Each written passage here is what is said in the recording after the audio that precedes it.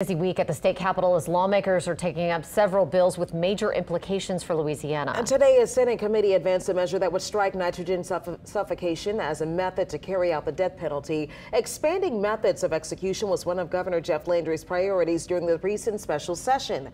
Also today, a House committee started discussions on a bill calling for a limited constitutional convention. Paul Murphy reports.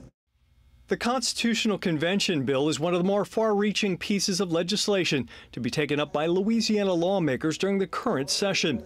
A House committee spent more than 2 hours discussing the measure by Committee Chair Beau Belleau, a Republican from New Iberia.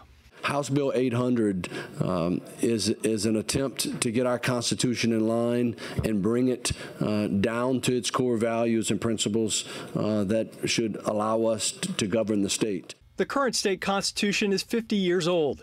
It's one of the longest in the country with more than 79,000 words. It's also been amended 216 times.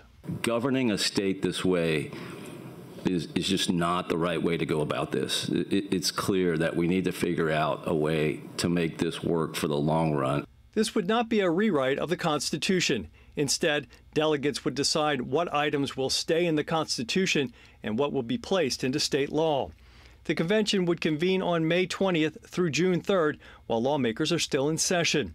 Some committee members pushed back on the timetable. We're being forced to move so fast just so that we can start paying attention to something that we don't need to do at this moment. I'm not in favor of a constitutional convention at all because I don't know what will actually be on the chopping block. There is a provision to extend the convention through mid-July if needed. The delegates would be made up of members of the House and Senate, along with 27 chosen by Governor Landry. We have a tall task ahead of us. I think it's something that this legislature can tackle. If approved by a 2/3 vote of the convention, Louisiana voters will have the final say on whether to implement the reworked Constitution. Paul Murphy, WWL, Louisiana. A vote is expected next Tuesday on the Constitutional Convention. Also this week, a Senate committee is expected to begin debate on a bill that could diminish Louisiana's public records law. It would allow elected officials to keep their emails, text messages, and other documents from public view. Well, keep an eye on the progress in Baton Rouge. Look for updates on our website, our free smartphone app, as well as our social media pages.